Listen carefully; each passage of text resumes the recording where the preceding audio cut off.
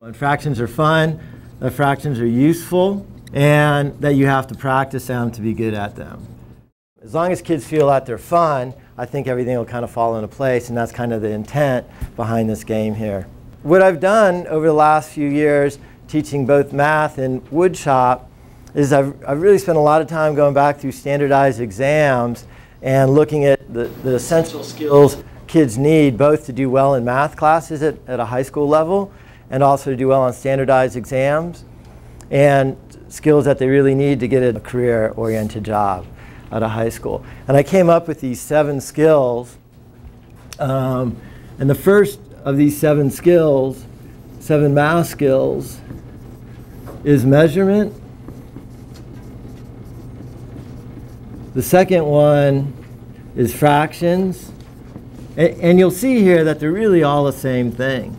The third one is ratio or proportion. The fourth is probability. The fifth is decimals, percents, and then the 7th is geometry.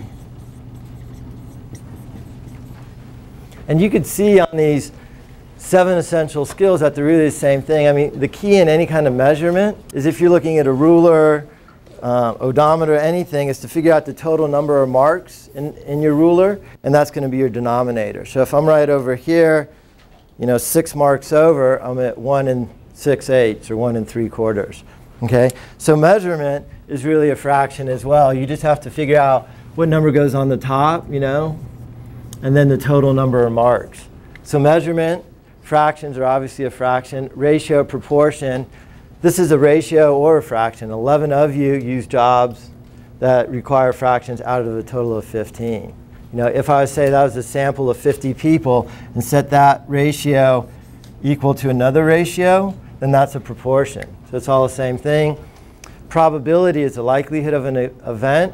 And as well, that's really a fraction too. If I were to say, if this was a sample of the general public in Placer County, what's the likelihood that they would have a job or an occupation that required fractions? This would also be a probability. It would be the number of successes over the total. So you can see probability is really a fraction.